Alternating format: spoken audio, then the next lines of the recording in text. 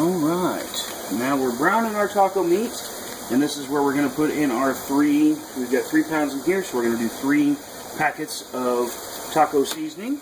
Let's go ahead and get out our colander, and we'll get our grease drained. Now I always put a bucket or a big bowl underneath mine. You can see over here. Hopefully you can see, I'm not sure, but I always put it over a bigger bowl so that way you don't want to, flush the grease down your drain, because that does clog your drains over time. It's not going to be an instant thing 9 times out of 10. So, but what you want to do is make sure you do it into a bowl. Alright, so what I always do is I always wipe out the grease, the leftover hamburger grease that's in there. Now we'll go ahead and get this finished strained, and we'll get on over and put in the taco seasoning. Alright, let's turn that off for just a second.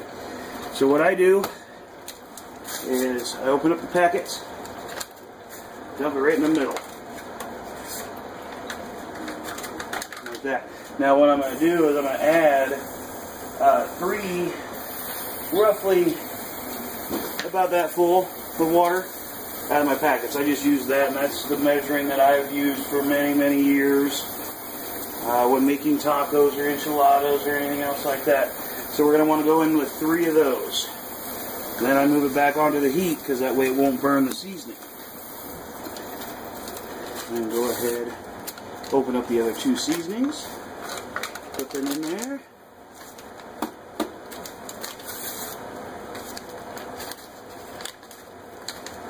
All the way open there. Alright. So we got those in there. And then what I like to do is I like to actually get that all stirred and integrated together before I put my hamburger back in there. So I've got taco seasoning soup next on the menu. Alright. So once that's all mixed together, then what we'll do is we'll go ahead and add our drained browned hamburger. Okay, now what we're going to do here, guys, is go ahead and cook this over medium heat, alright, until most of the moisture is gone. You're not going to 9 times out of 10 be able to get all of the moisture out of your hamburger without completely drying out your meat. So what you want to do is I always just try to chop up the bigger pieces, just because I like a nice small hamburger when I'm biting in. I don't like to get those big chunks where I don't feel that they're seasoned all the way through. So we're going to go ahead and get this on, like I said, medium heat, and we're going to simmer this until most of the moisture is gone. Alright guys, we've almost got all of the moisture out of our taco meat. This is actually for the enchiladas. I didn't mix up videos, I swear. And while I was outside doing the importing and exporting and cropping up the potato salad video, I walked in. My wife's been in her office this whole time, and I walked in, and I noticed that she had, she knows me all too well. She went ahead and got out the bottle of Fireball and put a shot glass out for me. So I think she's trying to tell me something that I need a drink, and I think she's right. So let's go ahead and crack this sucker open. Oh, it's a fresh one too. Alright guys. Like I said, once again, I like to cook and I like to drink, so cheers. So what we're going to do is finish this off, and you can see how most of the moisture's gone, but there's still a little bit of moisture in there.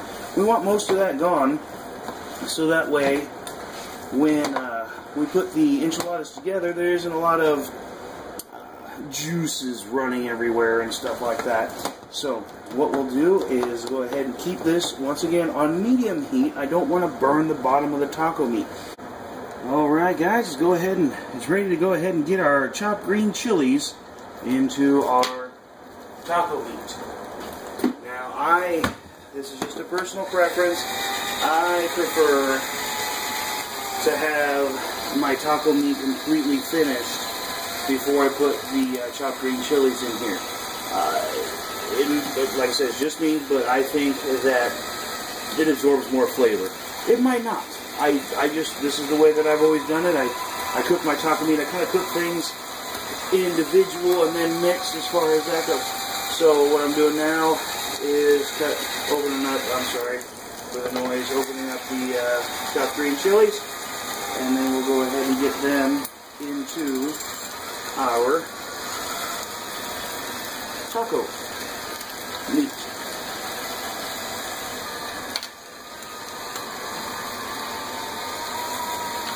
And just a side note, this handy can opener, I'll tell you what, one of the best investments I ever made as far as the can opener go. It takes 4 AA batteries. It doesn't plug in. It isn't magnetic. Well, it used to be magnetic, but I kind of bypassed that with a beer tab.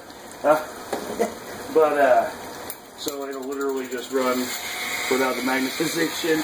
But that's just the way that I did it. I know it's a safety issue, but I didn't like how I had to have the magnetic. Sometimes you get deeper cans with higher ridges, and that just doesn't work for me. So what we're looking to do here, guys, is just simply integrate the chopped green chilies into our our taco meat, and then we're just going to kind of warm it up just by it sitting in the taco meat. Just trying to warm those up just a little bit, and then what we'll do is we'll head on over and get started with making our enchiladas. Then we'll get them put in our glass dish and everything like that. So we'll be back. Okay, our taco mixture is basically moisture free. We got a little bit around there, but that's what we're kind of looking for, is so when you make a swipe through it, moisture just doesn't run all over the place like it's still in there and stuff like that. So what we're going to do is go ahead and remove this from heat, and then we'll get started making our cheese mixture. Alright guys, what it's time to do now is go ahead and get a mixing bowl, and we are going to make our cheese mixture. Okay, this is what goes inside along with the Monterey Jack cheese, the taco meat, and then everything else that goes in it. So we're going to start off with cottage cheese. We need 24 ounces of cottage cheese, or 3 cups, whichever way you want to look at it. So we'll get all that into the pot, and then we are going to need 1 cup of sour cream, and this makes a very nice cheese mixture. So that's that one there. You trash, great. Floor. Okay, let's go ahead and get 1 cup of the sour cream out here.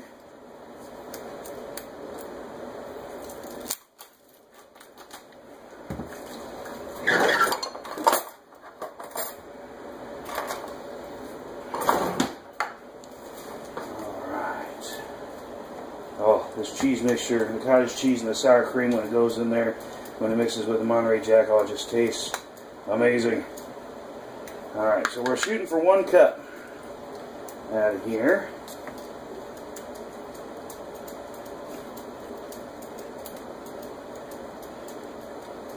Alright, 1 more. I like sour cream in mine. Alright, 1 cup. That should do nicely. Alright, now what we're going to do is mix all of that together, and then we'll come back. Our taco meat is done with the green chilies in it. We'll come back and go ahead and start the combination process, and we'll get these suckers in the oven. Alright, we'll be back. Alright guys, what I'm going to do is I'm going to do a couple assembled so you can see it, but it's a little difficult to get the entire shot. As you can see, I had to lower you down a little bit so we get a little distance here. But what I've got is I've got a foil pan for freezing, and I've got a Pyrex pan for glass dish for what we're going to eat tonight. So what I want to do is I want to start off with just a plate, grab, and I do 2 at a time, 2 tortillas, and I get the burrito shells.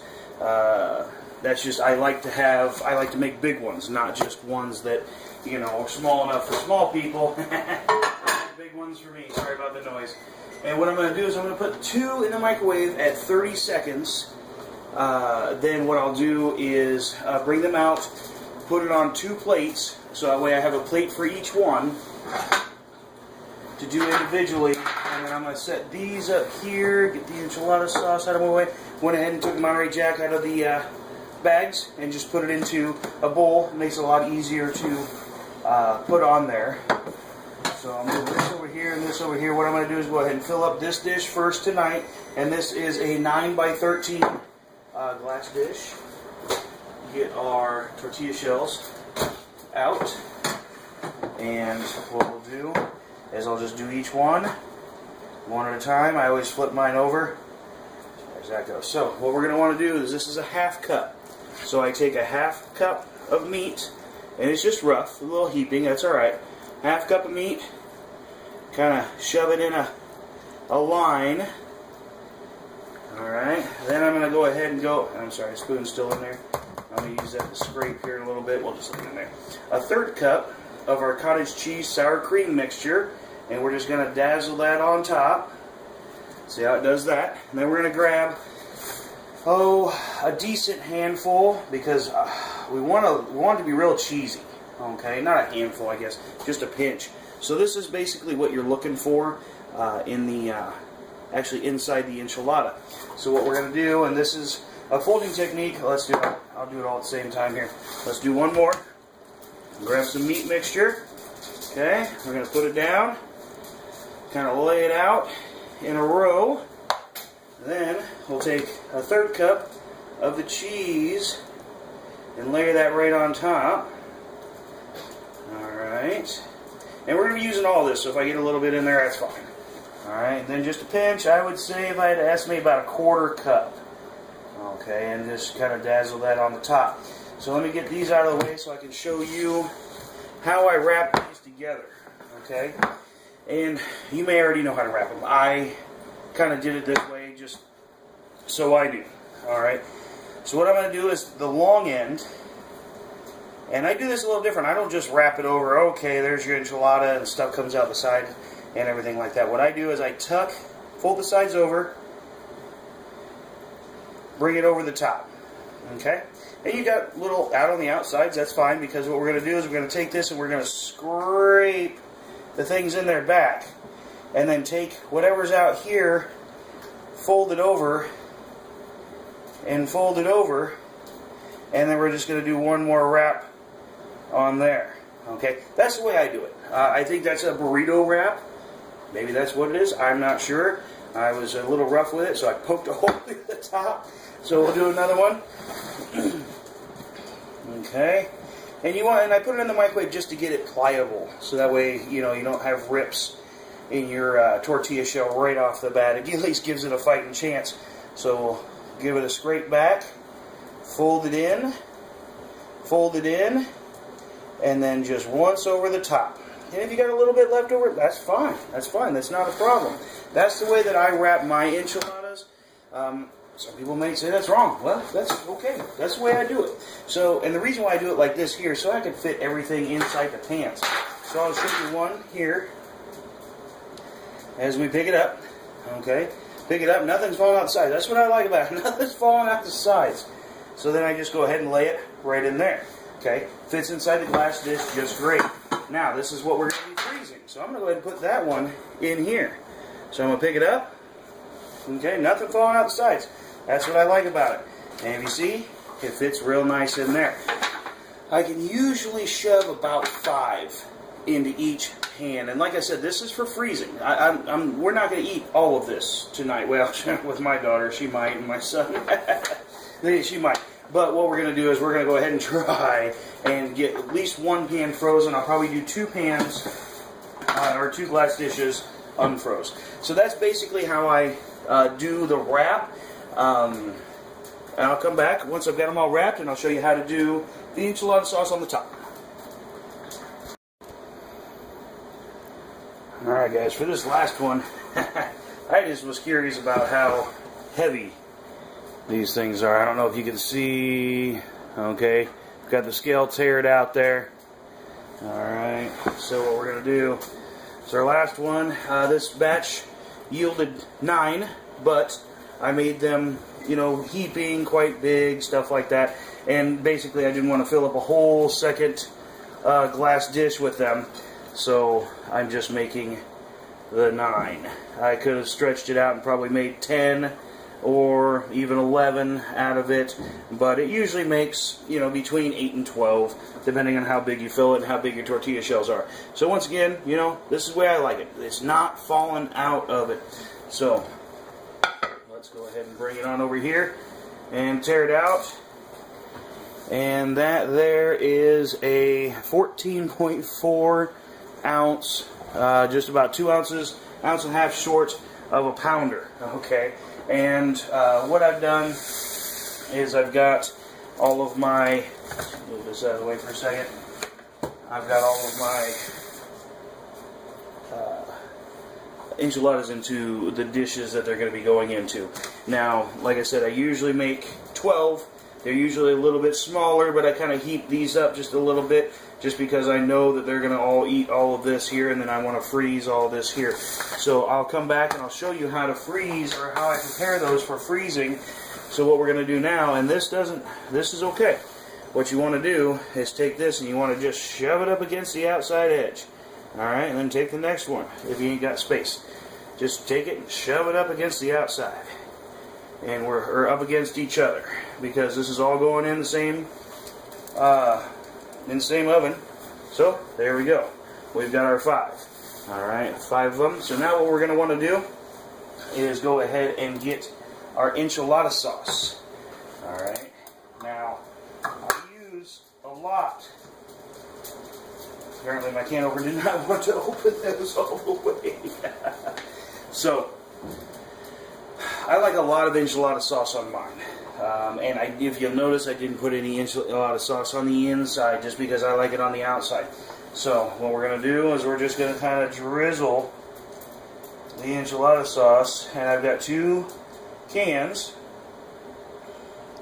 but I'm probably not going to need both, because this one is going to go over on this one as well. Like I said, I like a lot of enchilada sauce. You may not like as much, but I like a lot. I like it to be dripping in it, so that way I get all of that good flavor. Alright, now what we're going to want to do here is take our pan, and I'm kind of messy right now. Well, I brought up the old fireball. Tend to get a little messy after that. So I'm just going to wipe off my dish real quick. Now, we're going to go ahead and take the rest of our cheese, and that cheese is going to be split between our 2 pans here. And once again, just get it all over it, because this is where the goodness happens. Okay, get that one, and we'll come over here and we'll get this one. Alright, now I guess just a little bit more. There we go. So those are our enchiladas, guys. What we're going to do now is bake this at 350 degrees for about 20 to 30 minutes, somewhere around that ballpark, but it's probably going to be more 25 minutes. So let's go ahead and pop this in the oven, and then I'll show you how we go ahead and wrap that, prepare that for the freezer. Preheated oven, I should say. Make sure you preheat the oven to 350 degrees before you go and throw it on in there. So, now, preparing this for the freezer. What I like to do first is I've got this big old roll, as you can see. I've still got it from when I was doing my catering, Papa J's. So I like to go ahead and make sure that I'm sealing this up quite a bit. I put the foil on top so that way I didn't have to clean the scale. Alright. So what I do first is I go ahead and take plenty, take it clear over the top. Okay? And then I wrap it underneath. Just like that. Then I'll take and I found that a serrated knife works best to go ahead and slice that, because my cutter must have fallen off a long time ago. So I've got it wrapped once that way.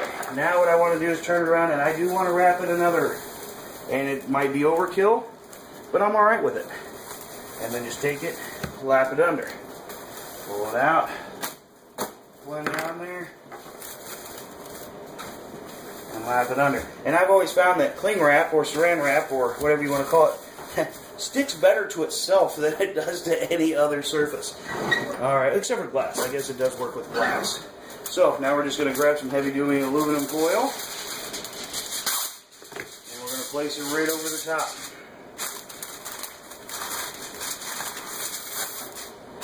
Tucking in the sides. Okay. And get it nice and sealed. Okay, guys. Now I remember why it didn't make so many enchiladas. Is because I did pull out some taco meat before I put the green chilies in there in order to make some tacos for my son. He doesn't like the enchiladas. He doesn't like the sour cream and the cottage cheese mixture and the Monterey Jack cheese. He just likes just a plain taco. So, and me being the dad that I am, I kind of try and make everybody happy. So what I've got going right now is I've got some oil going on medium-high heat. I put my tortilla shells in the fridge, or I'm sorry, in the microwave at 30 seconds like normal. And then what I'm going to do is just spoon on half of a bowl full. Kind of like that there. And then we're going to do the same thing that we did with the enchiladas. We're going to fold in the sides, and then we're going to bring it over, scoop it out, so that way what it does, it pushes it out like this here, fold it in, and then we're going to roll it. Okay. Same thing over here. And there. Once again,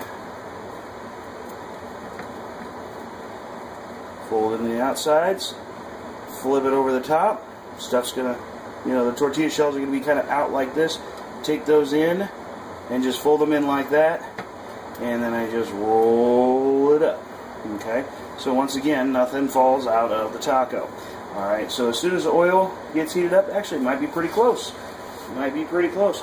So, I hope you can see this. Yeah, see my fireball? So we'll go ahead and take our taco rolled up like this, and what I do is I put it in here. And I prefer a fried shell, but I don't like a fried shell where when you bite into it, everything falls out the sides and everything else like that. So what I like to do is I like to actually just fry my tacos inside of the shell, so that way nothing falls out. I don't know, just me. I like to be able to eat on the go and constantly moving. So what we're going to do, bring this over here, and then they've been in there, what, 15 seconds or so?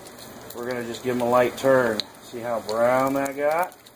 Oh, very, very crispy on the outside. Nice and taco-y, chewy on the ends. Or, I'm sorry.